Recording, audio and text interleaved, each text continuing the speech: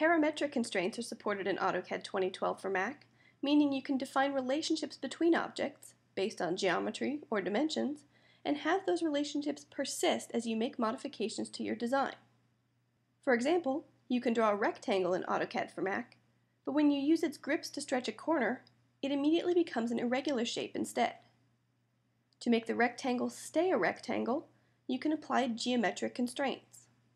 Part of what defines a rectangle is that its opposite sides are parallel, so you can apply parallel geometric constraints to each pair of sides. Another defining characteristic is that the sides are at right angles to one another, so you can apply a perpendicular constraint to one of the corners. Finally, if you want the rectangle to stay horizontal, you can apply a horizontal constraint to the bottom side. One way to speed up this process is to turn on Infer Constraints from the status bar. This function automatically applies geometric constraints as you draw, so that when you draw a new rectangle, the appropriate constraints are added right away.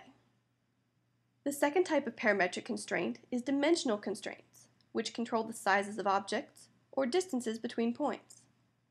For example, when dimensional constraints are added to the sides of this rectangle, its size can be changed by modifying the value of the constraint.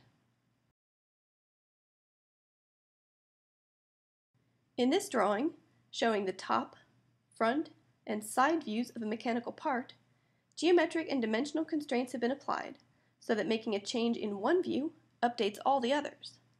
This way, exploring the effect of design changes is fast and easy.